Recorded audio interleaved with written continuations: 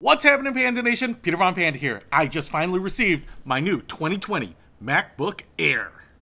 It just comes directly from China, and it comes in a box like this. We are going to do a true unboxing here, and then I will give you my thoughts on the new MacBook Air. I'm pretty excited about this because I have been a big fan of the new MacBook Airs ever since they came out, you know, in 2018 and 2019, because they were really the only improvement they've made on them in a really long time, and it was really the improvements that we needed, you know, Retina screen and things like that. But there were a few things that people critiqued, namely the keyboard, which I had the original MacBook 12-inch too, and I will say that I never really had a huge issue with that keyboard. Yes, the travel wasn't particularly impressive, and the keyboard was a little flat. It's a little slappy when you're typing, but it seemed to work just fine, and I never had any problems with debris getting in there or anything like this.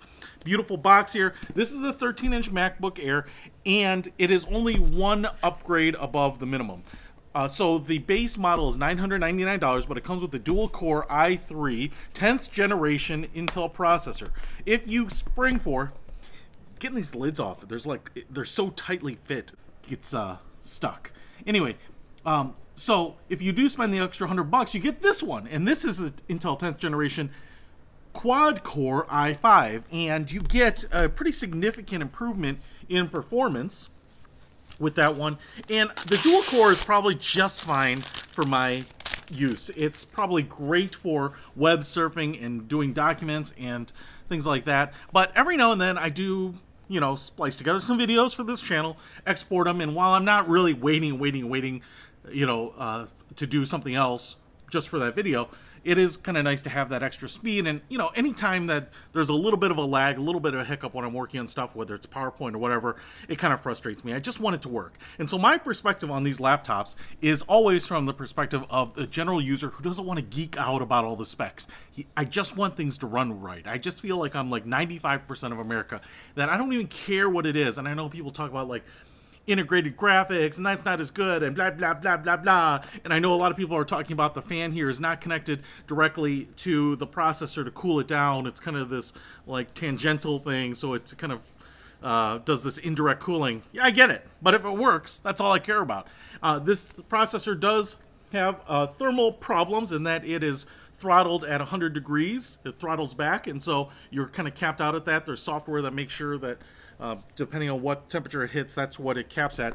I have seen guys that have tried to do some cooling on these, some additional cooling, and they just find out that it's still capped, you know. So we get that. We also get the little booklet of paperwork here. Oh, and then you also get the stickers in space gray. These almost always used to be white. And then we also have a charging block right here. Now this block actually looks smaller than my last generation, and you can see here it's kind of that standard Apple, and it's got the flip out prongs here, but on the side here it's a 30-watt USB-C single that goes right in there, and a very long cable. So 30 watt. Now I'm just going to open this sucker up for you here. I do love the space gray. I actually had a gold MacBook 12, and that was cool. I dug it. Ooh. Yeah, baby. Firing up.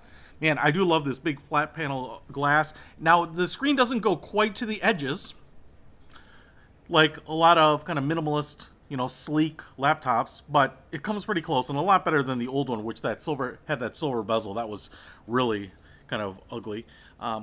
But there's a couple other things that I think as an average user we will notice. So one of the things that we won't notice is I think it's like 0.7 millimeters thicker, and that was for the new internals presumably. But I don't think you'll be able to tell that, nor any type of weight difference. A couple of things that I think you will be able to tell a difference on is this trackpad. So as I'm going to go down here and click it, you can see how big this trackpad is, and it's my understanding that this trackpad is 20% larger than the old trackpad. Now that's pretty awesome because look at the size of it. I can put my whole hand there, so if you're doing multi-finger gestures, you're kind of moving things around, I think that is going to make it that much easier to use. It's just going to make it that much more comfortable to work on every day. For me, I actually don't really like trackpads. Despite how awesome Apple trackpads are, and they are the best of any computer I've ever used, I still like having a mouse.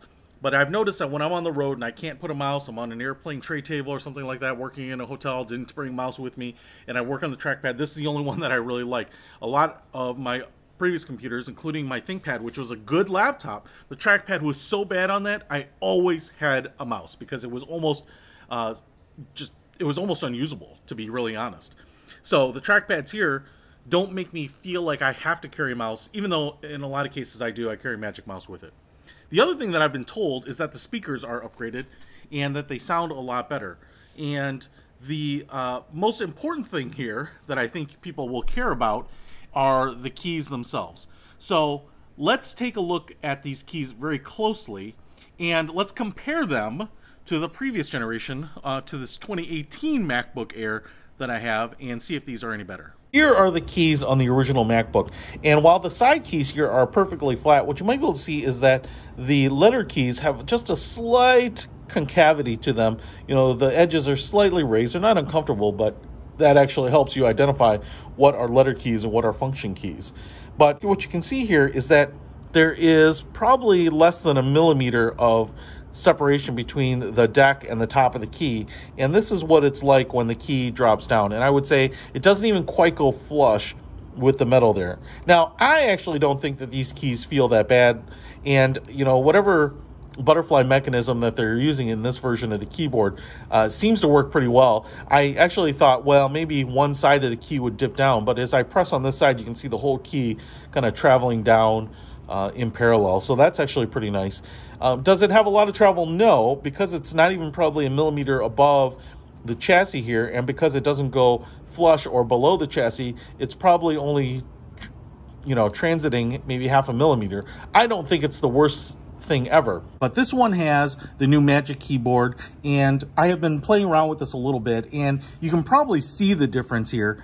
You know, first of all, I would say that they are shaped to the touch without moving anything just about the same way. But if you might be able to see here that I think they appear to be a little higher than the old ones, just a smidge. I mean, we're talking about a very small difference here with this scissor mechanism. They're a little higher, and when I push them in, they seem to go flush with the metal frame here.